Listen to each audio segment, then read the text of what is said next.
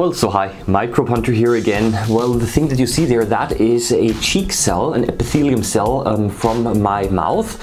But that's not really what I'm really interested in today. I just want to show you some bacteria that grow in my mouth. And as a matter of fact, if you look carefully, there are some of these small, long dots floating around.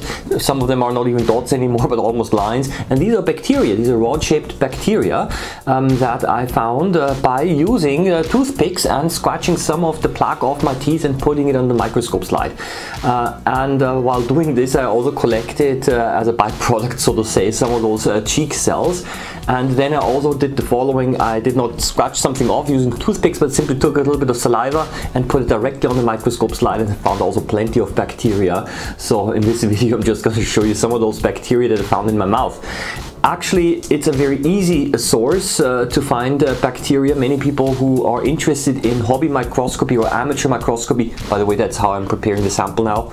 Many of those people want to see, okay, where can I find bacteria? Well, you don't even have to go very far. All you gotta do is you put some of your own saliva under the microscope. As you see here, put a drop on the microscope slide, then you simply put a cover glass on top, and that's gonna be enough. Of course, you should be a little bit careful that you don't also see some food particles, because they can distract a little bit. But then there are plenty of bacteria, and if you look carefully, not only different shapes and sizes, but some of them actually also move. So that's a nice idea to have those little moving critters in your mouth. Now, what's going to happen with them when you swallow them? Well, then they're going to end up in your stomach, and of course they're going to be digested. And also the cells of your own cheek that you end up swallowing will also end up to be digested. Yeah, now a little bit of a technical background here. Well, that's a nice cheek cell again. You see the nucleus quite nicely. Yeah, the technical background a little bit. Again, I'm using here so-called phase contrast microscopy, so that's a slightly more advanced technique. And this technique allows me to see bacteria which are otherwise quite difficult to see. It allows me to see them dark on a brighter background.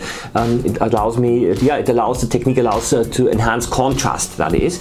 Many people who are into amateur microscopy don't have phase contrast microscopes because of the cost issue.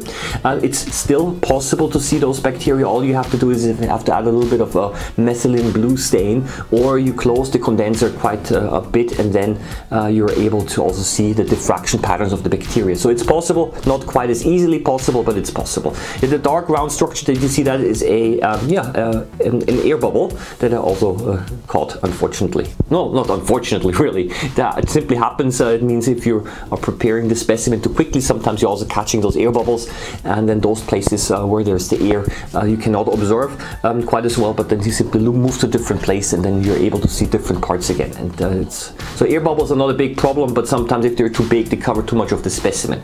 Yeah, again, some of those epithelial cells of my cheek, they're quite flat, so they're also easily observable, and also those can be stained quite easily with methylene blue. I've made other videos on that, which I recommend, or which I advise you to watch if you're interested. Yeah, one of the things that you might notice is that bacteria are, of course, significantly smaller than human body cells.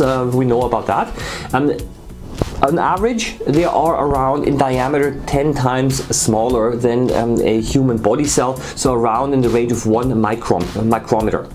Many people also want to know what magnification did I use here. Well, it is the total magnification that I used is 400 times. It's not even that much. So it's a 40 times objective that I'm using. And as a matter of fact, most microscopes are able to, actually almost all microscopes, compound microscopes, are able to provide this magnification. But the problem really is the lack of contrast.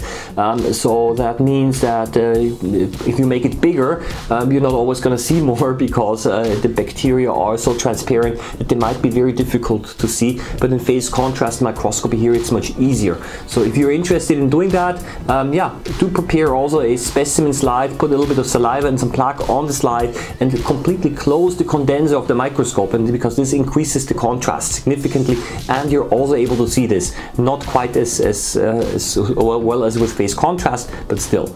Yeah, there is plenty of other stuff also floating around. I don't know, some food remains and things like this that I don't really know very much what it is, but in any case, the mouth is a good source. of course, I have to say, or I want to say that rather, a big thank you to all of my supporters.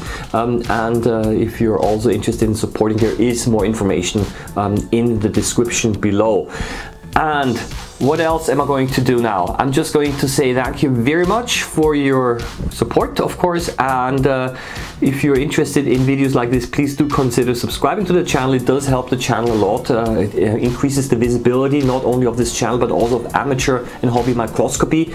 If you're interested in getting microscope equipment and you don't know which equipment to get, then I have a second YouTube channel as well, where I'm giving a lot of advice, purchasing advice, hardware advice, specimen preparation advice, and all of these things.